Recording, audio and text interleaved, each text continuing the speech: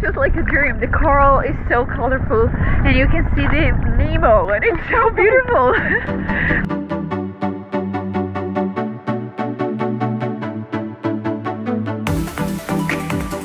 Wow, look at that view behind you. Wow. Today I'm taking you to a stunning destination that has always been high on my bucket list, Komodo Island. We did a day trip from Flores exploring all the best spots, the Pink Beach, Padar Island, and we also went to see the Komodo dragons. In this video, I'm gonna show you how a day trip in Komodo is, so you can decide between doing a longer sailing boat that many people do, or if you have limited time like us, a day trip boat. So stick around.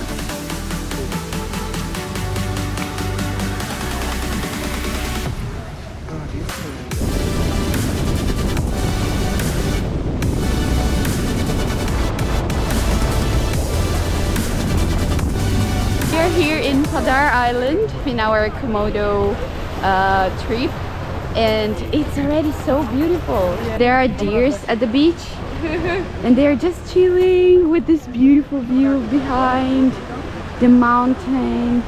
It's really pretty. Yeah, so now we're going up the stairs to get to the top of Padar Island. It's 850 steps. It takes about 15 to 20 minutes. And then we are already tired because of all our bags. But yeah, I'm super excited to see it from up there. Padar Island is absolutely beautiful. The unique weather with a mixture of dry and tropical creates a very distinctive scenery, and that's why the region has many endemic wildlife. We had about 1 hour to do the hike and enjoy the views until we headed to our next destination, Pink Beach. We're gonna go to the Pink Beach, we're gonna go snorkeling, see the mantas. So I'm very excited for the rest of our day.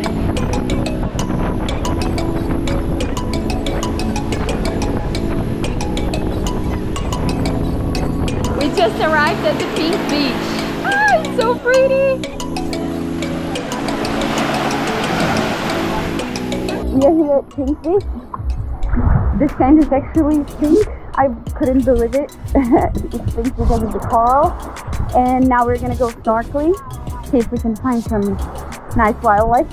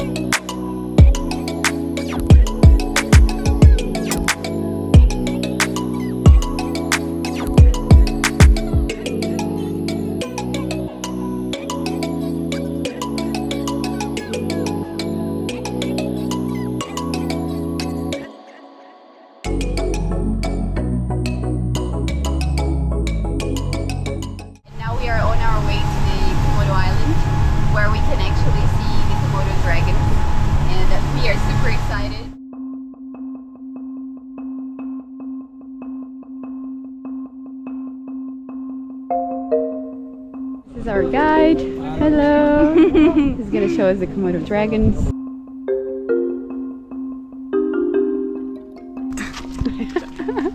The Komodo dragons are really impressive animals. They are the largest and heaviest lizard in the world, growing up to 3 meters in length, and they are also venomous. The hike to see them was only 45 minutes, and we could see 4 different ones. My honest feeling is that they are not fully wild, as they say. The vibe is like from a zoo visit. I don't have enough information to say if they were drugged up, but they are supposed to be very aggressive animals and active, but these ones don't even move much. The guides take tourists extremely close to them just for selfies. Hopefully I'm wrong. I have heard that there is a longer hike option that you go 4 hours into the island to find more wild ones, so probably I would have preferred that option. We just left Komodo Island. We had a bit of mixed feelings. Maybe I can talk about it a bit later. I don't know. I can say what I thought about the island and what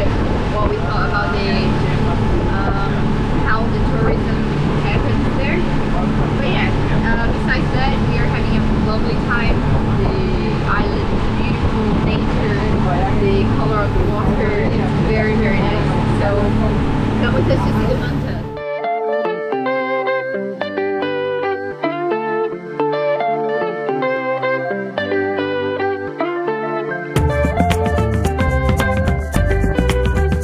On that day, mantas were not there, but the ocean didn't disappoint us, and we saw a lovely turtle and much more diverse marine life.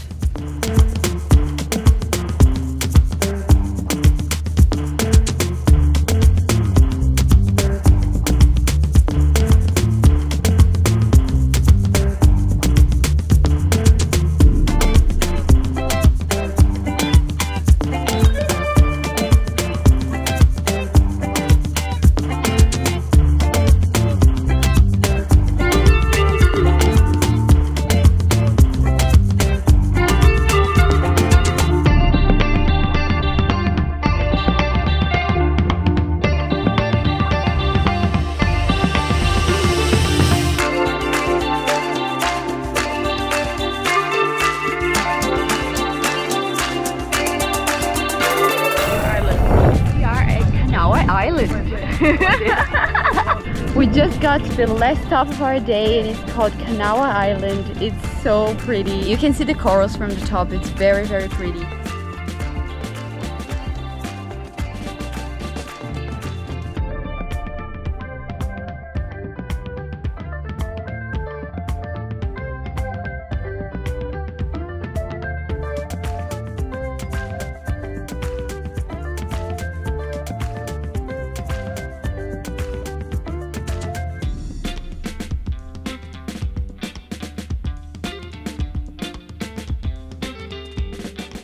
And now we're gonna head back to the boat, I think, and go back to Labuan Bajo.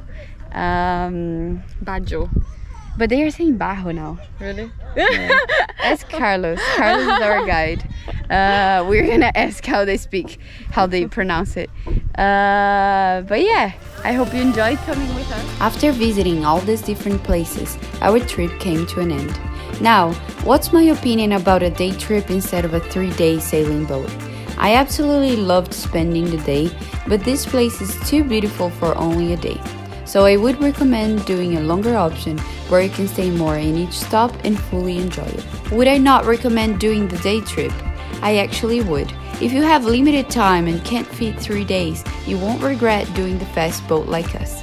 So thank you so much for watching this episode, and if you want to see more of my adventures and more about my life as a digital nomad, make sure to subscribe and see you in the next one.